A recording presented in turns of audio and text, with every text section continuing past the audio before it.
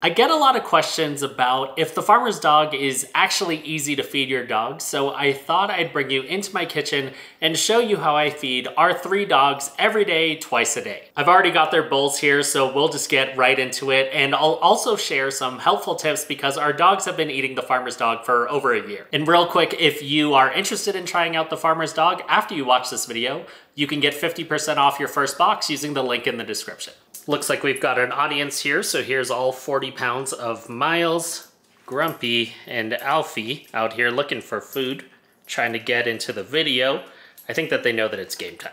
Gonna walk over to the refrigerator here. If you've watched any of my other videos on the farmer's dog, you know that I move a few pouches from the freezer to the refrigerator at least a day in advance to make sure it's fully thawed. We'll just grab one out of the fridge right now. Let's grab this beef right here because it's all 3 of our dogs' favorite. We also get chicken in our orders, but beef has always been their thing. And you can get up to 3 recipes in every box. On each pouch, you can see when the food was packed and that it was made for your dogs, which is great because when you're getting and paying for fresh dog food, it's good to know it was made just before it's shipped out to you. You can also see that it tells me how much to feed them, which I already know because I do this twice a day, but it's really helpful when you have someone else feeding your dogs if you're traveling. Now this is that moment where you have to find a pair of scissors to cut a pouch open. Of course, I knew that these were right here, so we're good to go. So we just cut off the top, it's super easy. And here's where I think I actually do things differently than most people. So I'm gonna do what most dog sitters do because I think that I'm the weird one here. Normally, I just go from pouch to plate and I eyeball it, but it seems like more people empty the whole pouch into a container like this. I just use this little, reusable takeout container. Chances are you have something like this sitting around in a cabinet at home. A little container like this works really great for us because we only use 1 pouch a day, so it's very obviously half in the morning, half at night. Obviously this can change depending on the size of your dog and how many dogs you have. So we'll just scoop from the bowl here. It's really easy to tell when you've used half of the container when you're in a situation like we are. This is probably a lot more accurate than my squeeze straight to the plate tactic, but you just scoop it in. For us, our 3 dogs are generally the same size and they pretty much eat the same amount of food. So it's pretty easy for me to, eyeball it, but at the same time know that they're getting the right amount of food. So that looks like roughly half. There you go. And even though Alfie eats a little less than Grumpy and Miles do, I don't really overthink this part because the farmer's dog does the portions for you. So even if I'm not perfect, I know that our dogs are getting enough food and it'll even out day to day. Someone actually left a great suggestion in one of my videos to put warm water inside the pouch to get anything that's stuck on the inside because you might want to get every single piece of food that you're paying for. Here's a closer look at what the food looks like in the bowl. There's a lot of beef.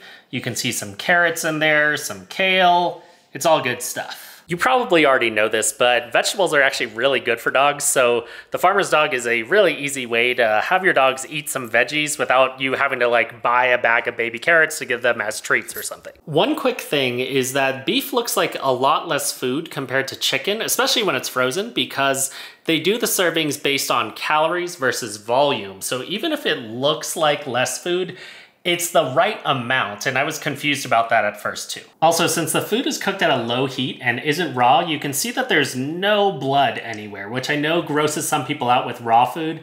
It never really bothered me, but I know some dog sitters thought it was weird when we used to do that. Because the food is lightly cooked, it actually makes it easier to digest compared to mega processed dry dog food. And since it is real food, it smells like real food, which makes it a lot easier to get your dog's attention because they trust their noses. So if your dog has a sensitive stomach, there's a good chance this will be easier for them to digest. We get a lot less throw up in our house from Alfie here, whose stomach has gotten a lot more sensitive as he's gotten older. Okay, these dogs have been very patient and they're losing their minds over here, so let's feed them. And this is the best part because I know a lot of dogs love food, but our dogs have historically not been the easiest to feed, especially once they get tired of their food and they're just pumped to eat every day. So Alfie gets to eat first. He's our old and loved poodle.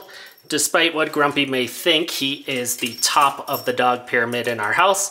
Usually he gives it a quick sniff, but he just dove in today. Also, like a lot of small poodles do, Alfie lost a ton of teeth a long time ago, so the fact that the food is really soft as he gets older makes it really easy to feed him.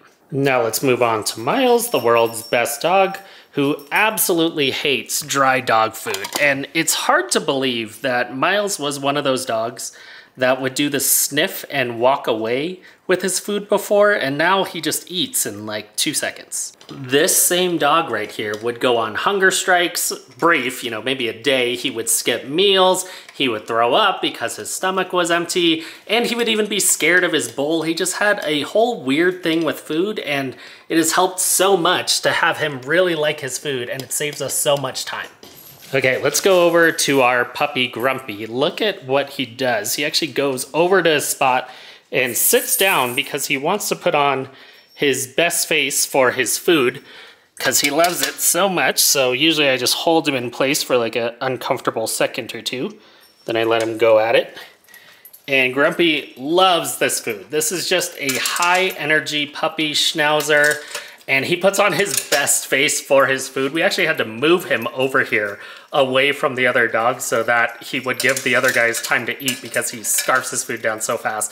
He loves this food. Since Grumpy eats so fast and he loves this food so much, you can literally hear him licking Alfie's bowl, and he's gonna lick Miles's bowl next. After the second feeding, I will normally put the container on the ground so that he can lick it clean, and he will get every single piece out of that bowl after the second feeding. I waste pretty much nothing, and the good part is that it buys Miles and Alfie some more time to eat in peace before Grumpy goes, you know, scavenging in their bowls. So it's pretty easy, right? It's fast, and I never really talk about this in my other videos, but you can see, sorry, as I walk through here, that the bowls are completely licked clean. There is nothing in here. So if you live in a place where you have a bunch of ants or bugs that get into dry food, or flies that swarm around if you're doing wet food, this helps a ton with that and lowers a lot of that gross bug factor.